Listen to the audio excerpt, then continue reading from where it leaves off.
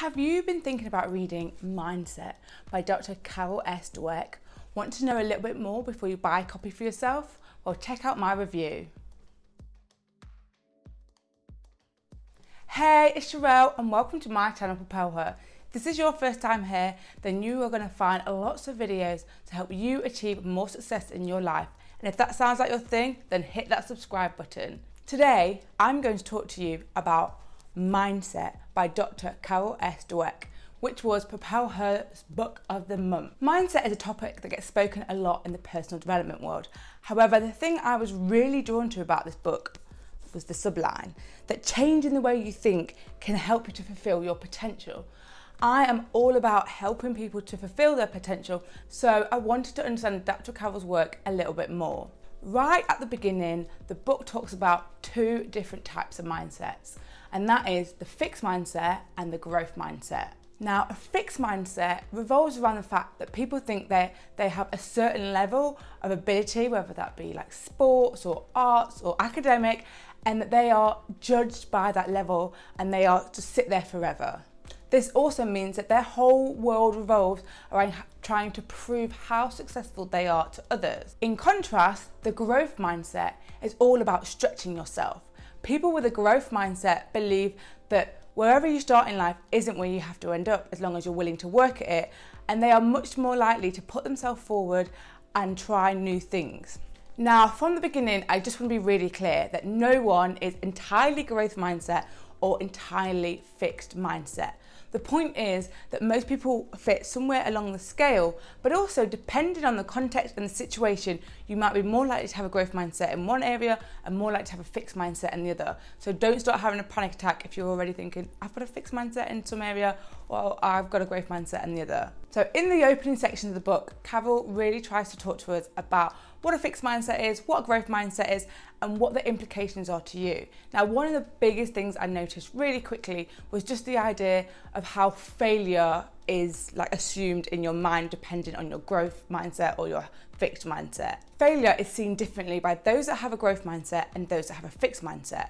So if you have a fixed mindset, then it's likely that if you fail, you see yourself as a failure and you feel judged. Whereas if you have a growth mindset, then you just see failure as something that happens and you just see that you failed in that instance. As I'm sure you can imagine, the difference between identifying yourself as a failure and just seeing yourself as failing in that moment will have massive consequences.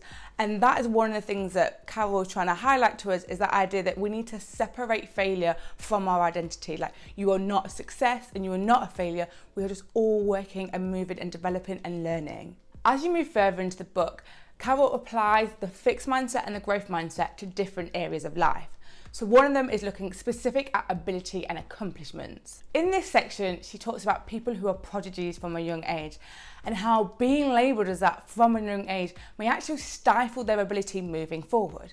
Because if as a child you believe that you are great at something and that everyone is loving you because you're great, you're not going to want to push yourself and fail. So you're going to try and sit within your realm of where you're comfortable, which obviously when you're quite young, you're going to miss out on all the opportunities as you grow up. She also talks about the idea that how people learn to pass tests rather than learn to acquire knowledge, and how that, again, as you move older and you move into adult life, how that has implications for you. Another area where the mindsets are applied is that of champions, and specifically sports champions. In this section, she talks about people like McEnroe, who was known for just thinking he was the best, and if anything failed, he blamed other people.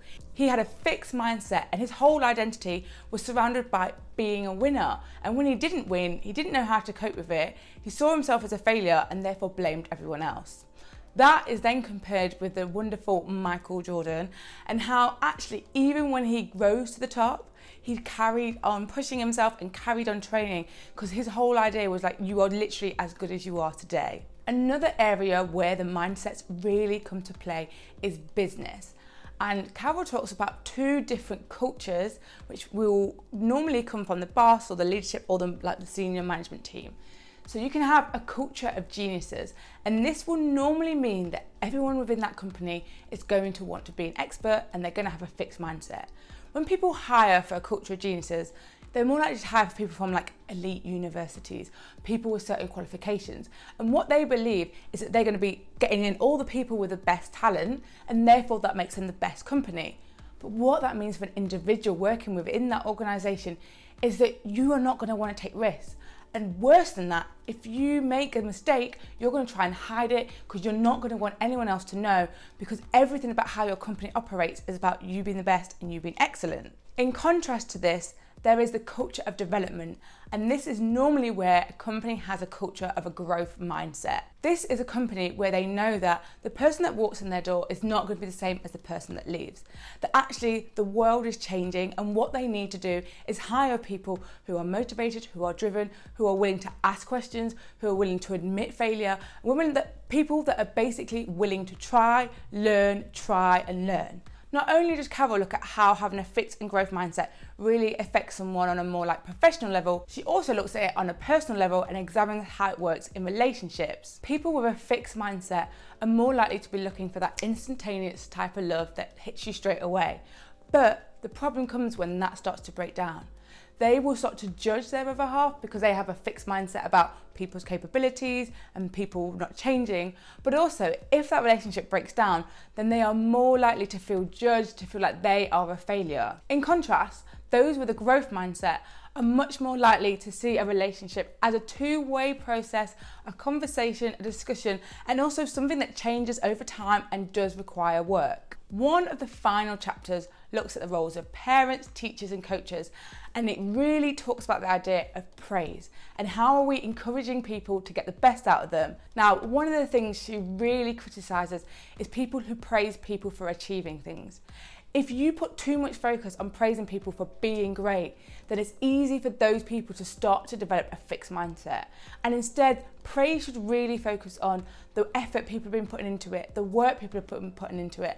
And if you are going to praise the final outcome, well, that is fine, but really trying to think about how you can be reassuring someone that everything they've done to build up to that point is just as valuable as the final outcome.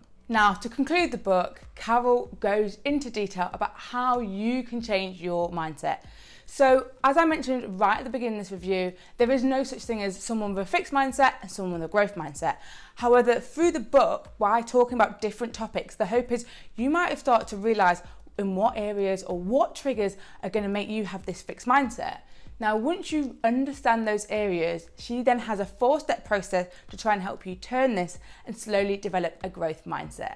So that is my summary of Mindset by Dr. Charelle S. Dweck. I hope you enjoyed this summary video, and more importantly than that, I really hope it's inspired you to pick up a copy and read it for yourself. Mindset was read as part of PropelHer's book club, which is a female-focused professional development book club that reads a new book every single month. And if you would like to join in, you can do so. I'll put a link in the description box. Go to propelher.co.uk/book club. If you have enjoyed this video, then please give it a thumbs up and hit that subscribe button. I will be releasing many more videos to help you achieve more success in your life. And every month there will be a video that is devoted to a wonderful, fabulous book. So even if you don't join PropelHer's book club, please subscribe and watch out for those future videos. Bye for now.